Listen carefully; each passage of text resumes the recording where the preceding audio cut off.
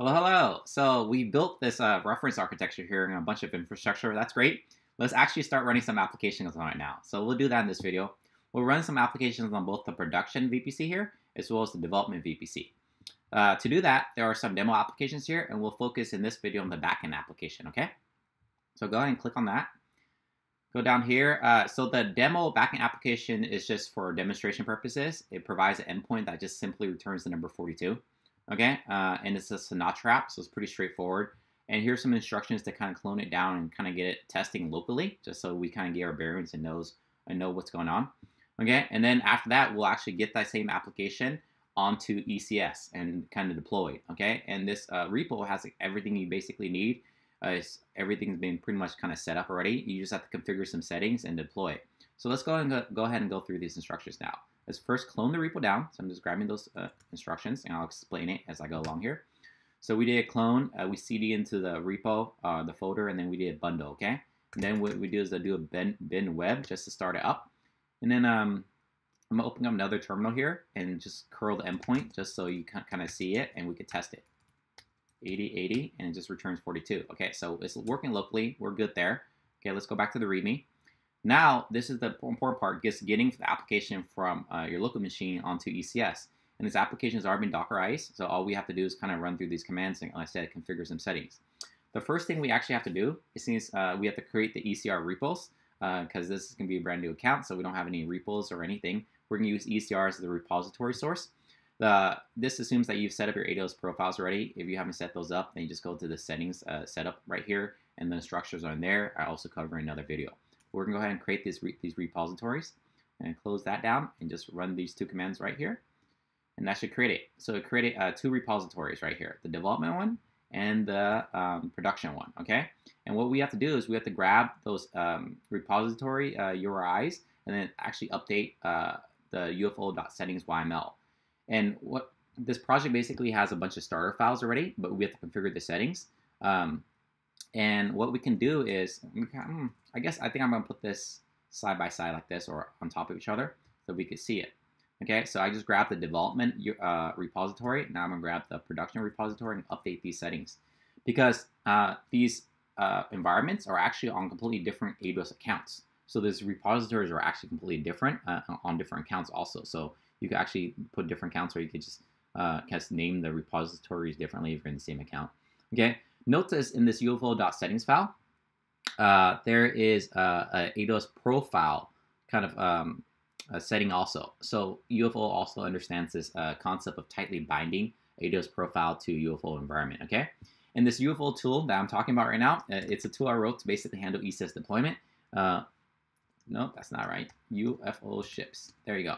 Okay, so this is the tool right here. It basically will get our Docker image onto ECS pretty easily. It just does 3 steps. It builds a Docker image, it registers what's called ECS task definition, and then it deploys it to ECS and creating a load balancer optionally, okay? So that's what we're doing. We're just kind of configuring the settings now because everything's basically being set up, okay? So we adjust the ECR repos already. We did that. We have to adjust the network settings now. So network settings, like your VPC for development is going to be different than your VPC for production. So we need to kind of adjust those. The files to adjust those are right here. So let's go and take a look at the files real quick. So it's under settings, network, and we'll look at development first. Okay, so there's some starter values here, but we actually have to use the real actual values to specific to your account. So let's go ahead and go grab that. I'm going to go to the VPC stack there and click on outputs, and then here's the VPC. So I'm grabbing the VPC first and just pasting here. So that takes care of that. Next is we're going to configure the subnets that the application to tell UFO where to run the containers, okay? So that's ECS subnets. And we're also going to do the load balancer ones too, okay? And I'll explain why. Okay, so ECS subnets is going to tell UFO where to place the containers on. It doesn't know which subnets within your VPC. You might want to put in public subnets. Might put in private subnets. It doesn't know. So what we're going to do is, since this is a backend and it's meant to be an internal application, we're going to use private subnets for the containers, definitely. Well, you should probably always use private subnets for containers. And then for the load balancer, we're also actually use private subnets because we want this to be an internal facing load balancer with no outside world access. This is a backend application, okay?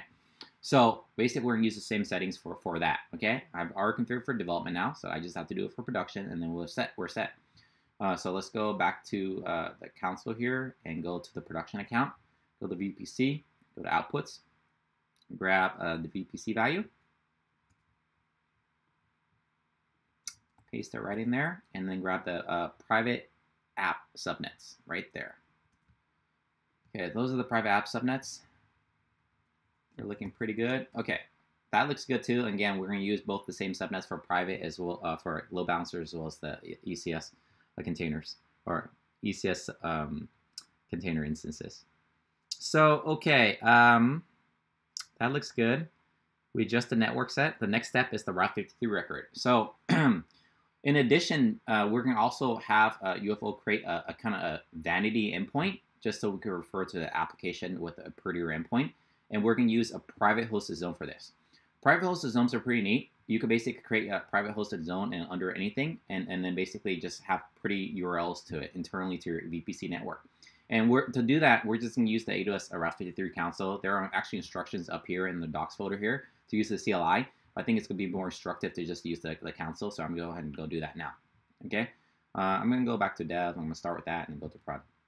So let's click on Route 53. Click on getting started now because this is kind of brand new. It's a fresh account. Okay, and then I'm going to call it dev.private.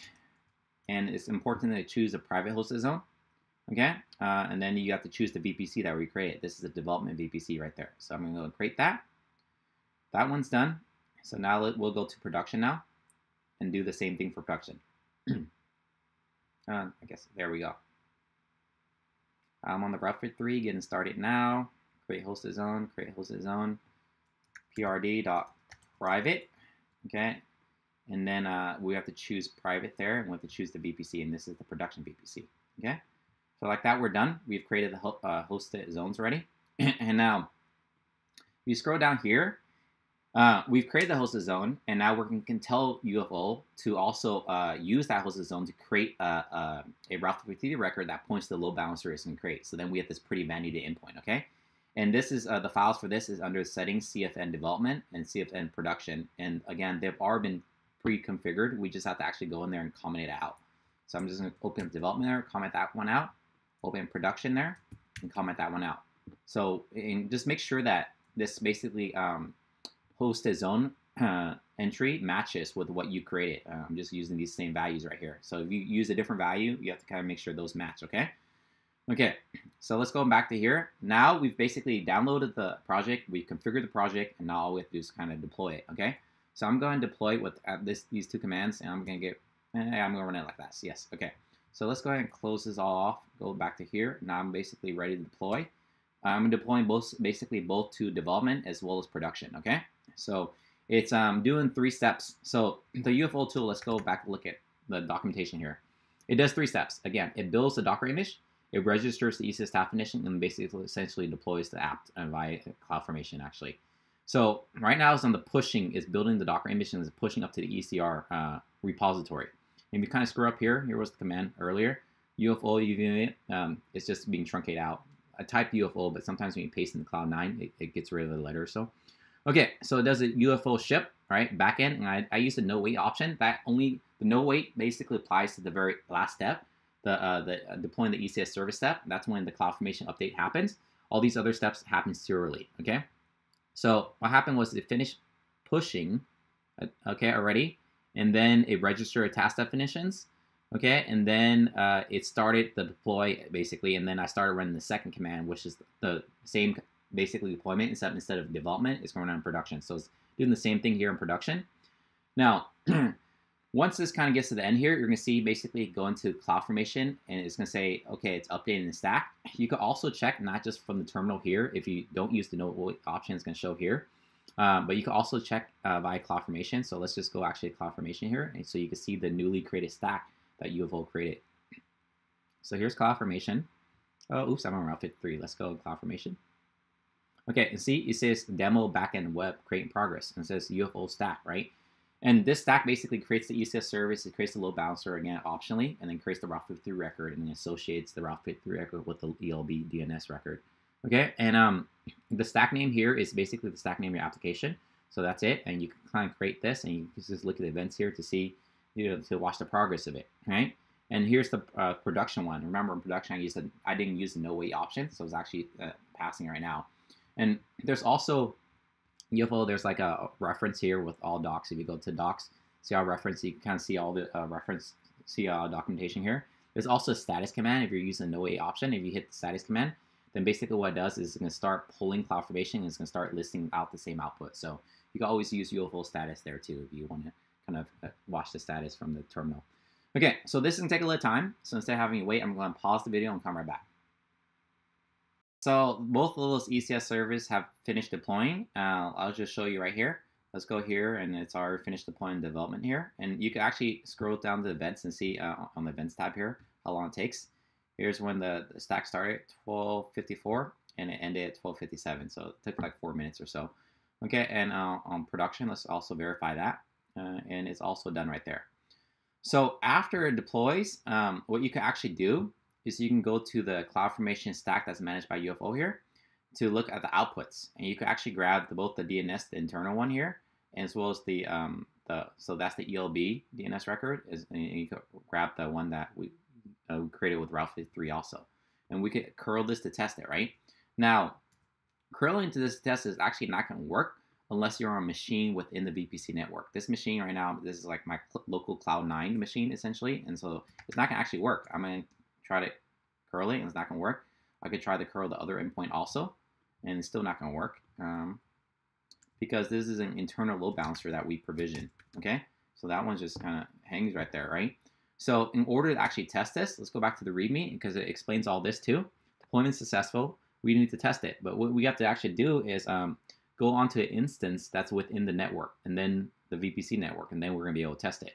So what we got to do is maybe the easiest way to actually do this is actually just grab one of the instances that's running the ECS cluster. So we're in the dev account here. So let's go to EC2. And here's our our cluster fleet, the spot one as well as the ASG one. I'm just grabbing the spot one, doesn't really matter. Okay, and then just make sure I'm on the right account here, and then just run that command. So it's AWS SMS start session. And the reference architecture actually has everything, the ECS spot and ECS ASG blueprints already have SMS manager configured and set up. You do have to do some configurations, and there's another repo that shows you exactly how to do that, and a script sets it all up. So you can use it across accounts and all that. Anyway, I'm in the instance now. So I just basically started a session via session manager to hop directly into instance. And from here, I can actually curl these endpoints because now I'm in the network. So watch me just curl this endpoint now, and now it returns 42. I can also, just for good measure, curl the other endpoint too. It just points to the same thing, and then we're good, okay? So we've tested now successfully. Okay, and that's pretty much it. I mean, we could do the same thing for production too, but pretty much that's it. We are done. We basically deployed an application. Let's go back to the reference architecture diagram. We deploy an application both on development as well as on production. And then because this is a backend private application, you actually have to hop onto an instance within the VPC network in order to hit it, right? And we also created like, vanity, Route 53 records, and all that. So that hopefully that was helpful. Cheers.